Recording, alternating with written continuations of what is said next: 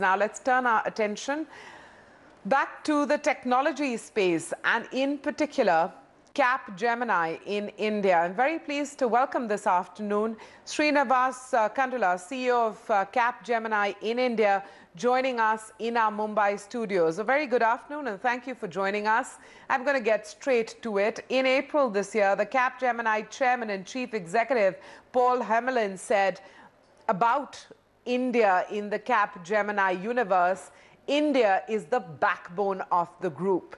I'm sure you'll endorse that, but just take stock of where Capgemini is in India, starting, of course, with a revenue number that you're clocking.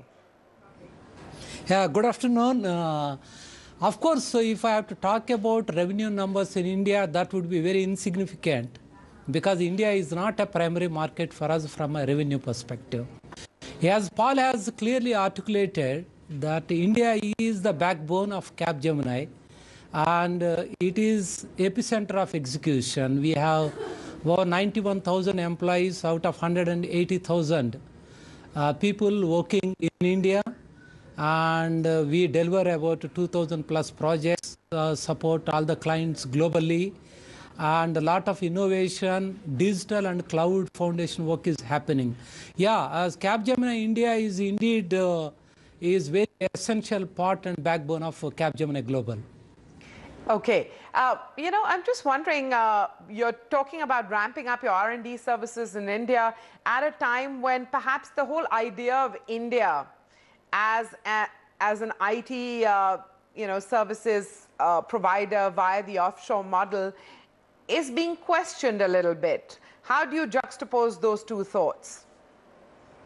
No, I think you see, India has started off working on IT services about 4.5 decades back. I think we have seen many models, and India historically has contributed significantly to the R&D and innovation of IT products and IT service models. So I don't see any contradiction between these two. And with the growing startup culture and number of products that across the space, number of institutions are working.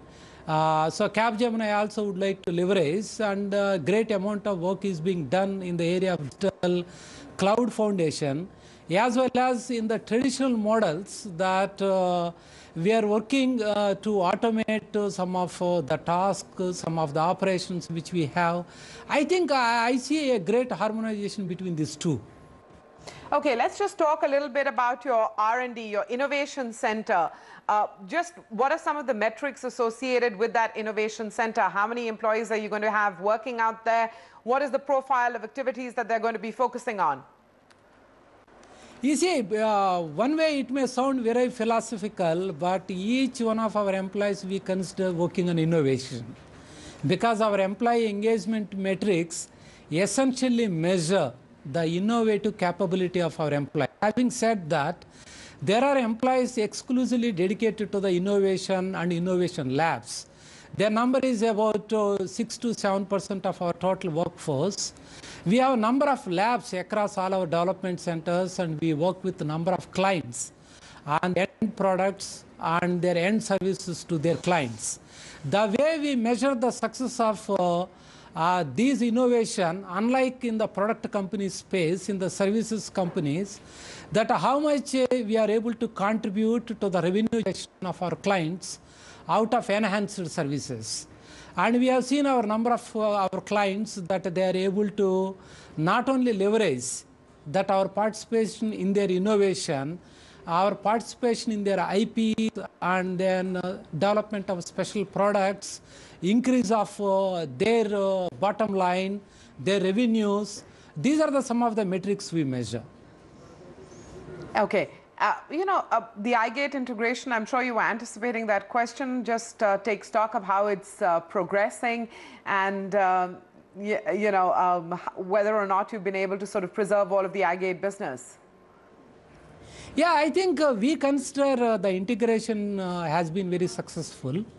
We just completed phase 1 of integration by 31st of January this year. That we have combined the sales engines of both companies. And all the I get 33,000 employees have been mapped against various business units of Capgemini. And we were able to cross leverage the capabilities and selling bandwidth of both the companies, and we had few wins. And we have not seen any attrition either in the employees or our clients. And it has been quite successful that either I get ITOPS model or it is outcome-based pricing models. So all these are successfully integrated into the Capgemini business model. And we got into the phase 2 that where we will see the significant integration in terms of the processes and systems, which will be done and completed by June 30th. We consider this exercise has been pretty successful so far. I'm going to come back to a subject that we skirted at the start of our conversation, which is the challenge to the IT services model. To your mind, what are the main challenges? Will this model be sort of, broken and reassembled? What do you see happening? You see, as I said that the IT services, the existing business model has been there over 3 decades. Yes. I think now the time has come for some kind of transformation in the model. We had evolved from a staffing business to a project-based, to a global delivery model, to now to an outcome-based business model.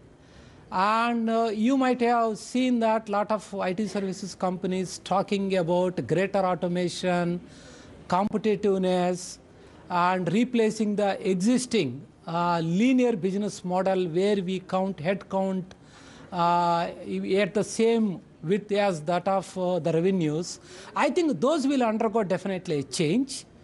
And you will see from 3 to 5 years now that IT services business model, no longer one will be able to predict their revenues using headcount as a key parameter.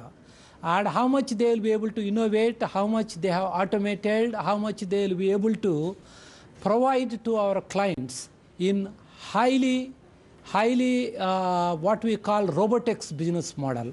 I think that is what is going to happen in the coming 3 to 5 years.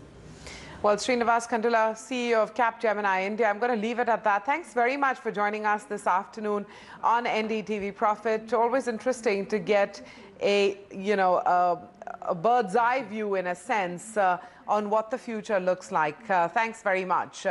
We're going to take a very quick break.